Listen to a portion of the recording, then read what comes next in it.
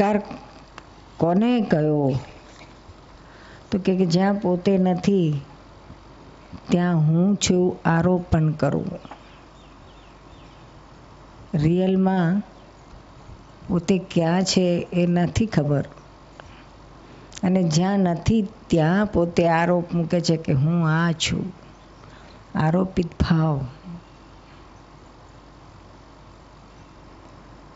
આપણે ખરેખર આ દેહ સ્વરૂપે નથી, નામ સ્વરૂપે નથી, પણ છતાં આપણે શું માનીએ છીએ કે હું આ દેહ સ્વરૂપે છું, હું આ નામ સ્વરૂપે છું. પોતાની જાતને એ સ્વરૂપે માને છે કે હું ચંદુભાઈ છું, છગનભાઈ છું, મણિબેન છું. એ માન્યતાથી જ વર્તા હોય છે, એ અનુભવમાં જ વર્તા હોય છે. એટલે રોંગ જગ્યાએ આરોપિત ભાવમાં હું પણ આરોપણ કરવું, આરોપિત ભાવ ઊભો કરવો, એનું નામ અહંકાર.